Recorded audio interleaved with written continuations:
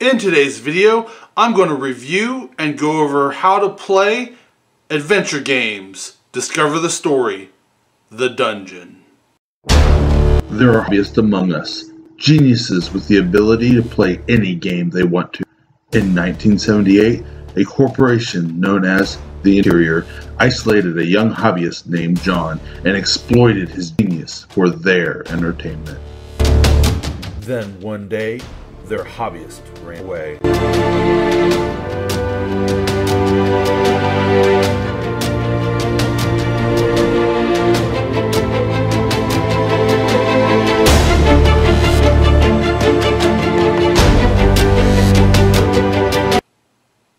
Here we have all of the components that you will use within the game. Of course, we have the box that the game came in, which you will be able to set to the side. But as you are playing through the game, it'll tell you to take components and return them back to the box so they are no longer used. So you will want that on hand just to be able to get items out of the way as you're playing through it. Here is our instruction booklet. Once you get going just a little into this game, you will not really need to reference this in any way unless you need hints. Here we go. Once you get here, you can see the spoiler. After this page, you start getting into spoilers. And the way that works is the cards are literally written in here by numbers. Like here, we can see like here is the first item card. It is item 10. So you will have a 10 in here and it'll tell you where you get that card, what it might be used for. Same thing for the rooms, for combinations, all that kind of things. So if you do need a little bit of help, that is in there. Additionally, they have this little notes sheet. You can use this. I wouldn't. At most, I would photocopy this so you can write it on, but just any sheet of paper will work. There are things you might want to write down while you're playing, puzzles you might want to solve and have written down for later use. So having a sheet of paper and a pencil on hand is very useful. Next up, we have the adventure book. This is all of the lore in the book. It'll tell you to look in here to get any kind of information that you need to advance the story, to talk about the rooms, the cards, so forth and so on. It is written very well. Additionally, there is a computer or a phone app. This phone app is very useful. It has a how-to tutorial based on the 3 or 4 person scenario, but really it works for any of them. And then it also has all of the narrative here for the lore that you're going through, written, voiceovered in the app. And the way it'll work is there's a little pad and you will type in the number. So like say if you wanted to know what 10 was, you would type in 10, hit the little go, and it would tell you whatever that is. And that works really, really well. And it's free, doesn't cost you a thing. So that was really nice. Next we have your wooden meeples. There is one for each character. You will see the characters in the game kind of have a base color around them. So you would go with the blue, associated with blue, so forth and so on. You will notice that each character has kind of a base skill. This is kind of useful, kind of good to know as you're playing the game, because there are points where you will get to a point and it'll ask you to send one particular person down this path, or it might ask you, who do you want to talk to so-and-so, and you have to pick the people that you want to go. So even if you're playing just solo or just 2 people or just 3, you might always want to play all 4 characters so you have them all so you can send the guys on. And when we get down to the rules, I will talk about that a little more and the different player variances and how to play them and my personal recommendation. Next, you have the life counters for each of our characters. There is a expelled side and then of course a whole side. So you will start with 1 point of health, and as you lose health, you will just flip that over to the expelled side. Then there's also a turn order card. There are 2 of these in this base game. Nothing on the back. These are good, handy. You know, usually you'll have people sitting pretty proximity. It would have been nice to have 4 of them so every person can have their own, but only 2 is okay. Especially once you get to playing the game, you really don't need that much help. It is a very simple game for the play once you get going. Next, we have our cards. We have our basic standard American size cards and then these larger cards. These larger ones are our room. I'll go ahead and look at A, because this is the one that's going to be flipped over at the very beginning of the game. So seeing this card, even if you're trying to say spoiler free, isn't going to spoil anything. It is the initial card as you're setting up the game, the initial card you will look at. So showing this isn't going to ruin anything. Here we have that initial card. And you can see what's nice is on all the cards, they give that card letter or number in the corner. So even when you have it faced up, you always know what you're looking for. It is a really great system. I really like that a whole lot. Then you will see the different little areas as you're going through the game. Again, they correspond to the adventure book. So as you're playing, if you say, hey, I want to examine this grate, number 401, you will go into the book and you will look up 401 or go into the app and type in 401, hit go, and read what it has to say about it. It's a really great system. One of the other really nice things about this game is within their items. It gives a great example here in the rule book, which isn't actually used in the game. So again, we are not spoiling anything. And that is here with the can of cat food, the can opener, and then of course the open can of cat food. Where here they use our introductory room 1, and they're saying, hey, let's say we are looking under the bed and there just happens to be a cat under there. You want to coax the cat out. You have a can of cat food and you have the can opener. So what do you want to do? Well, you've decided I want to combine these 2 items to get the open can of cat food and then maybe to provide that to the cat. The way you will do that is you will see the number associated with each card. So here, I'm going to leave this flipped over, but you will see here, this is card 10. Number 10 would be up here in this top corner. Whatever number is the lowest will become the first number in your entry. So here, the can of cat food is card 10, where the can opener is card 15. So in the book, you would look for 1015. It would then go in there and say something like, you use the can opener to open up the can of cat food, which gave you the open can of cat food.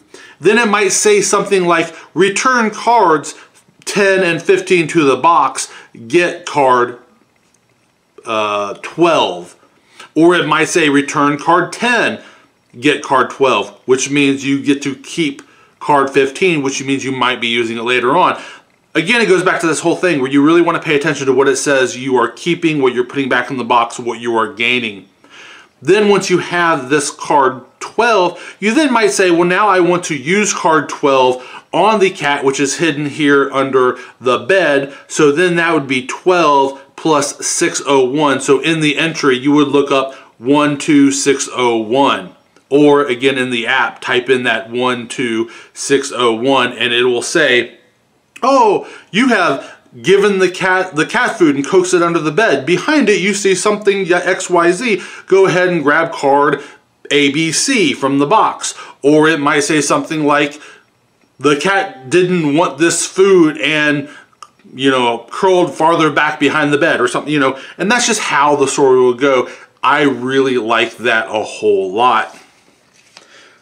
I also really like the art here within the dungeon. It's very simple, but looks very nice. The game works really well. Again, once you have that base understanding of how everything works, what your turns are, it is a really simple, you will progress through this extremely fast. They recommend that this is for ages 12 and up, but with a little bit of help, I have had no problem playing this with my younger children. Next up, we have a whole bunch of these item cards. Again, these will be used throughout the game. We were just talking about those with the can of cat food and the can opener. Those might be things that you see within here. You will get these throughout the game, use them, return them, so forth and so on. These right here are basically your lifeblood within the game, and you are combining items, you are using them on items, all sorts of things. There are even parts where you might like keep items on rooms to extend them or add to the rooms. It's a really great system. Next we have the scenario cards. Here again I can go ahead and flip card A1 because this again is for the initial setup of the game, so seeing A1 is not going to spoil anything for you. But here this has, notice there are 3 of them because there are 3 chapters, so this is your start of your first chapter. And of course you will read this, and the book will tell you what to do, where to go on. So it'll say, read, A1, then it might say read location A, so forth and so on. Once you finish chapter 1, then it'll do all the cleanup, tell you what items to get rid of, and then it'll then have you go on and have you read A2. Once you have completed the game, you have all of these E cards. These are our ending cards. There are a total of 5 of them. Technically, there are, if I remember right, and I don't want to flip them and ruin anything, there are 4 different endings, and the 5th one is a points card, which goes over all of the different points. I'll be honest, a lot of times when I played this and when the family plays, especially playing with our younger kids, we completely ignored the points. We wanted to play through this for the story, and we had an absolute blast, a great time.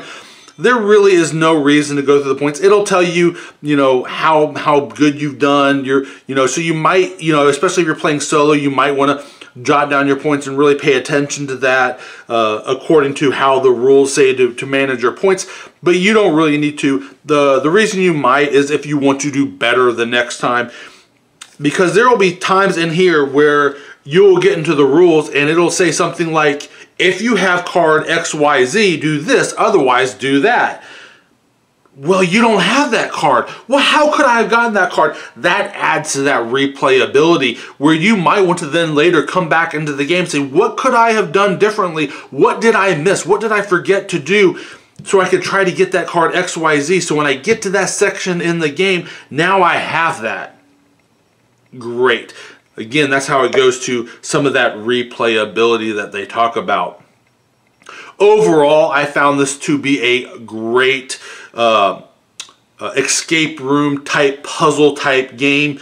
It was complicated enough to keep us playing, but simple enough where it was a great family friendly game. And where it did get complicated, where it does get a little hard to get through, we do have the hints, so nothing is undoable.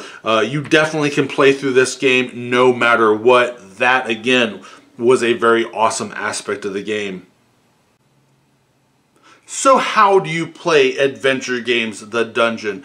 Well, the first thing you're going to want to do is decide how many players or how many characters you actually have in the game, because that really is the largest difference when it comes to setting everything up.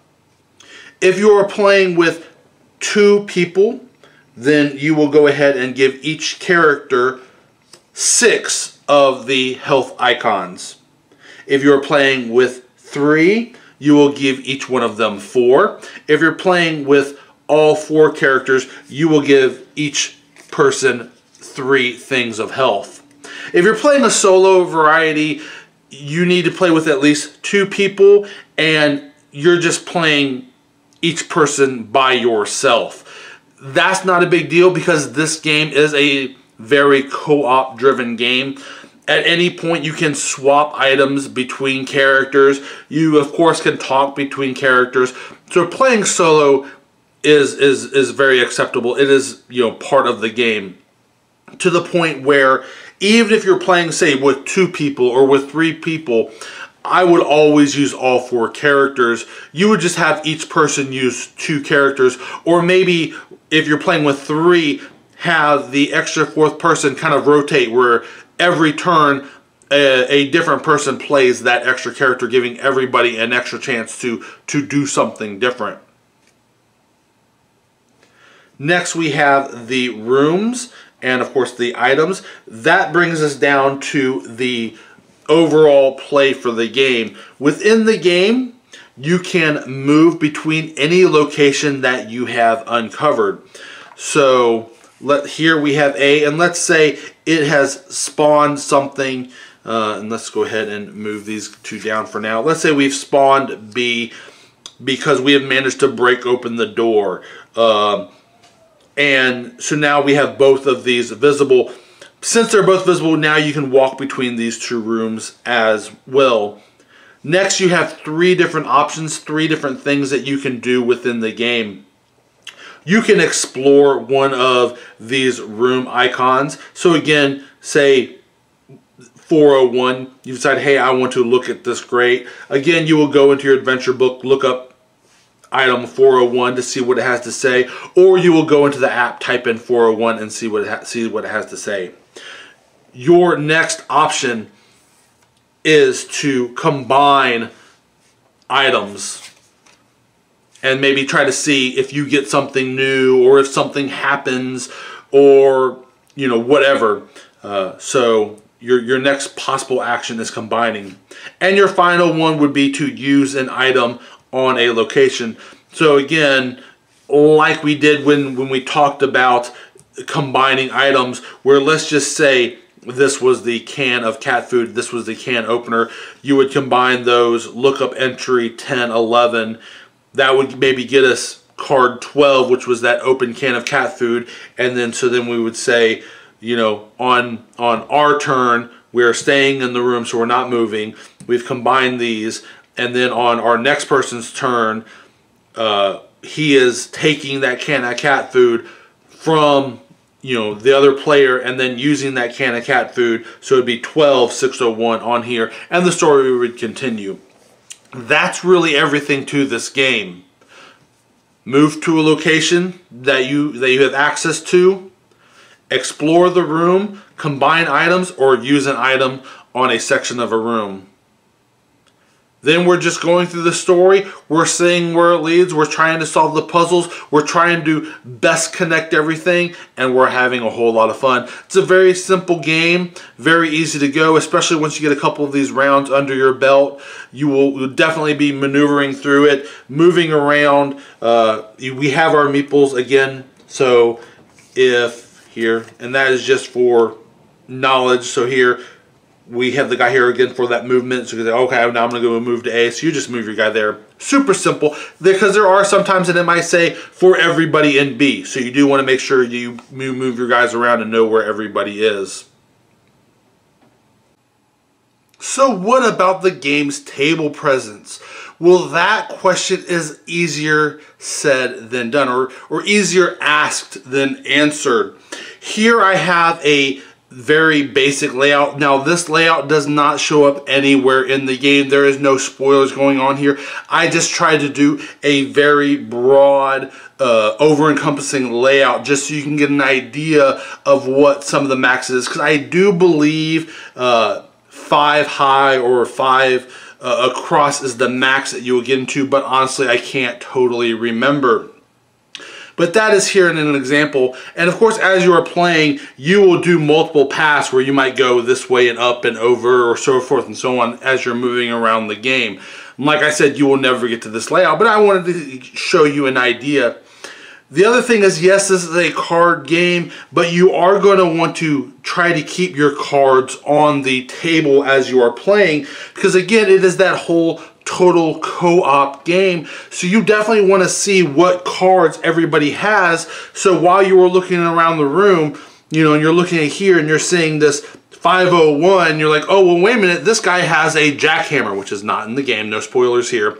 Well, this guy has a jackhammer. I want to use that jackhammer here on the wall, so I'm going to look up, card 20 here, the jackhammer, which again, it is not, on 501. to see what might happen. And of course, if everybody keeps their cards in their hands you can't see, you might not realize that he has that jackhammer that you want to borrow and get, so you can do that. So you do want to kind of keep your cards on the table.